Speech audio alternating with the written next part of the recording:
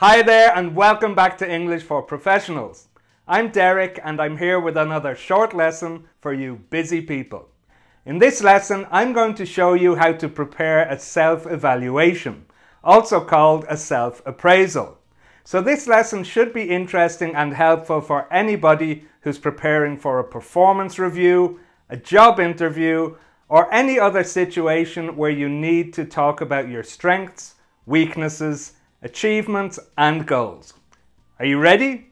Let's get started.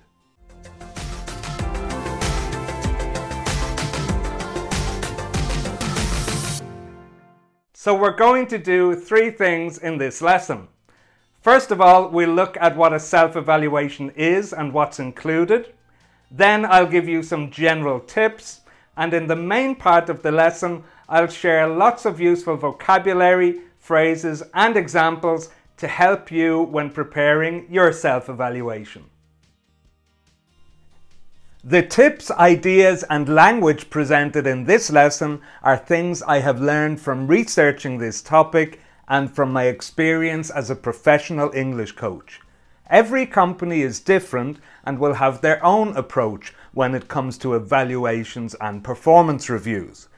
Check with your manager or human resources department to find out exactly what is expected so you know what to include if you are asked to prepare a self-evaluation.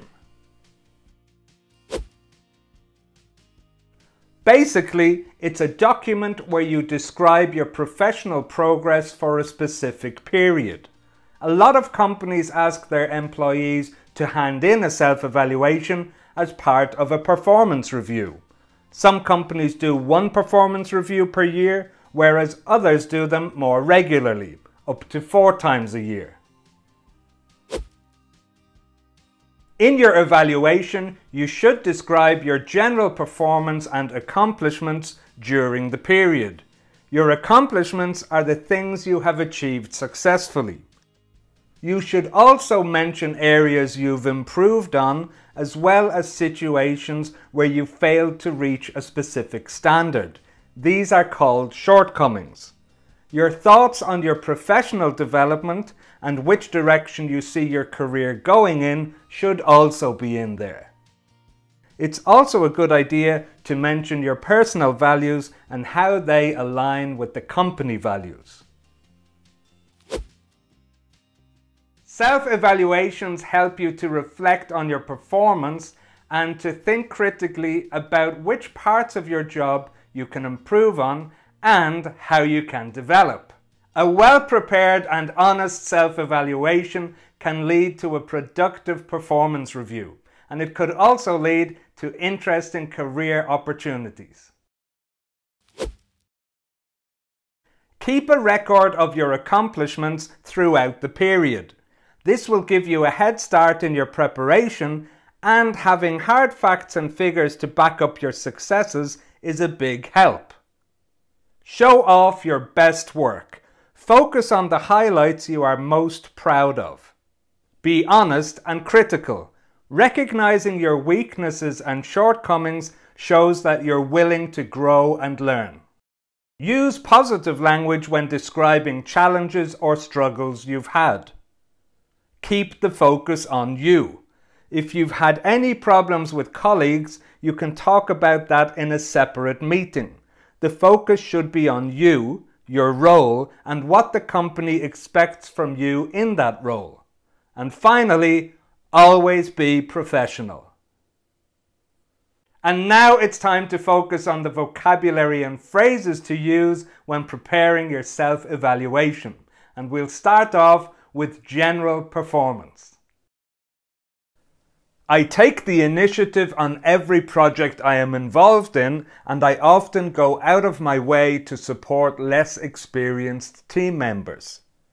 To take the initiative means to be the first one to do something, especially to solve a problem or control a situation. To go out of your way to do something means to try especially hard to do something good or helpful. I often go above and beyond my job description to ensure that my team exceeds targets and expectations. To go above and beyond something means to do more or better than would usually be expected. If you exceed targets and expectations, it means you achieve a better or higher result. Another phrase which is very similar to go above and beyond is to go the extra mile. For example, I often go the extra mile to ensure our customers are completely satisfied. And here are some other words to talk about performance and strengths. In British English, this word is pronounced thorough, and in American English, it's pronounced thorough. If you describe yourself as thorough, it means you do things very carefully and with great attention to detail. Decisive. This means that you can make decisions quickly and with confidence. Reliable. You do what you say you will do. You can be trusted to do your job well. Cope well under pressure. This means you can handle pressure well. And here's an important tip: when describing your performance and strengths, always give examples to support what you're saying. Excellent, and now let's take a look at some useful vocabulary and phrases for talking about your accomplishments. A very simple way to describe your accomplishments is over the last, and then include the time period, I have, and then describe the accomplishments and give examples. Over the last 3 months, I have demonstrated an excellent work ethic and found more efficient ways of doing our work. For example, during our busy period, I came in early and stayed late to make sure all of our orders were fulfilled and sent out to our customers on time. I also developed a new system which now helps us to keep track of incoming orders much more efficiently. All of this resulted in my team exceeding targets and increasing our customer satisfaction rating. I am extremely proud of what my team and I have achieved over I mentioned the time period, compared to the previous period we have, and then describe accomplishments and compare results. I am extremely proud of what my team and I have achieved over the last 6 months. Compared to the previous period, we have increased turnover by 8%. We also managed to reduce costs by 5%. It's also common to use not only sentences to highlight accomplishments. Not only did I meet my monthly goals, but I exceeded them by an average of 7%. Not only did I complete several projects ahead of schedule, I was also within budget on the majority. So most of the projects did not cost more than was planned. And one more example, not only did I successfully implement a new sales strategy, I also recruited 2 experienced sales managers from our biggest competitor. Great, now let's move on to talking about how you've improved. I have invested a significant amount of time working on, and then mentioned the area that needed improvement, and I am very happy to say that I have made very good progress. I still find it challenging to, and then mention the specific area which is still difficult, but I continue to work on that and feel that I have definitely turned a corner.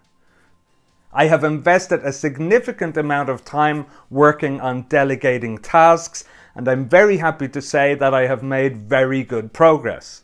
I still find it challenging to pass on certain tasks, but I continue to work on that and feel that I have definitely turned a corner. To turn a corner means to start to improve after a difficult period. And now it's time to look at some vocabulary and phrases for talking about your shortcomings. Those situations where you failed to reach a specific standard. When talking about your shortcomings, remember to keep the language positive.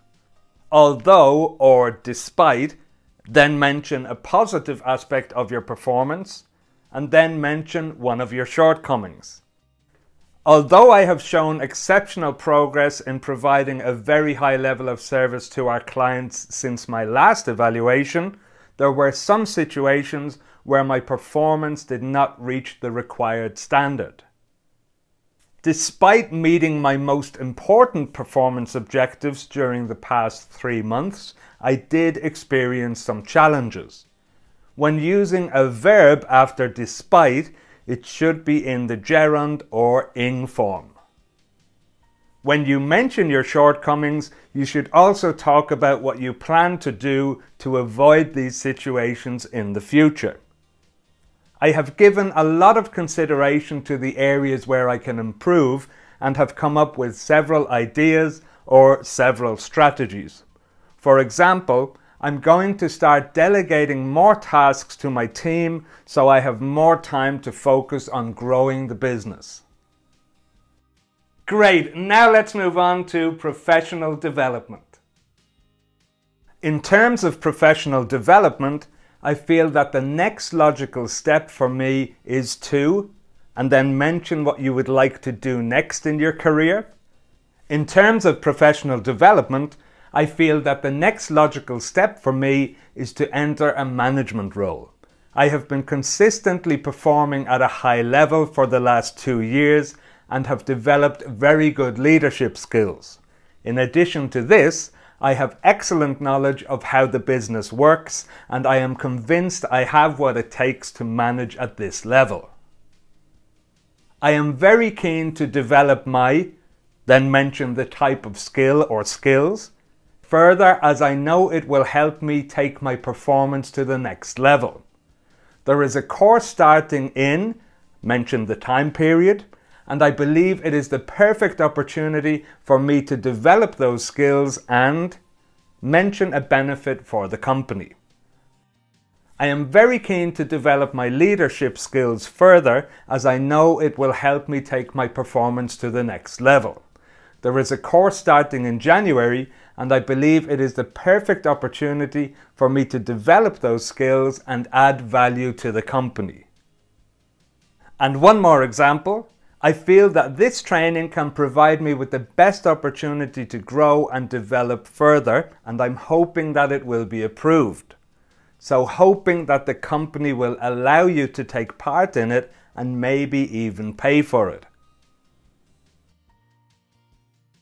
I have set myself the following goals for the next 6 months, and then provide a list of your goals. In order to grow and achieve a higher level of performance, I have set the following targets for myself, and again provide a list of your goals.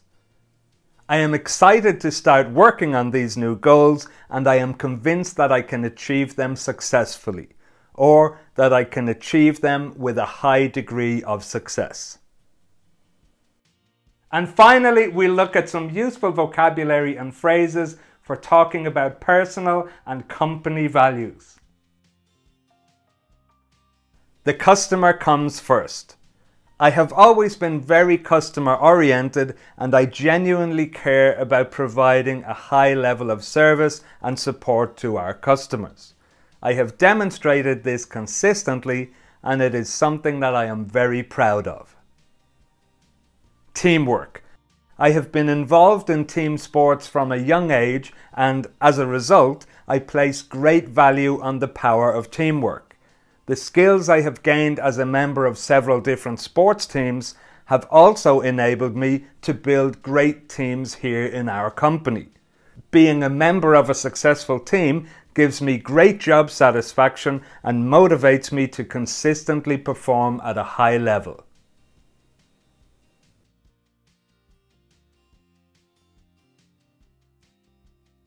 So that brings us to the end of another lesson.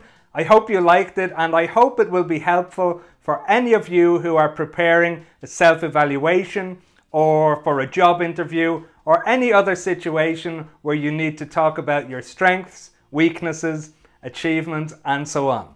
If you did like the lesson, hit the like button and share with your friends and colleagues. Subscribe to my channel if you haven't done that already, and join my email list.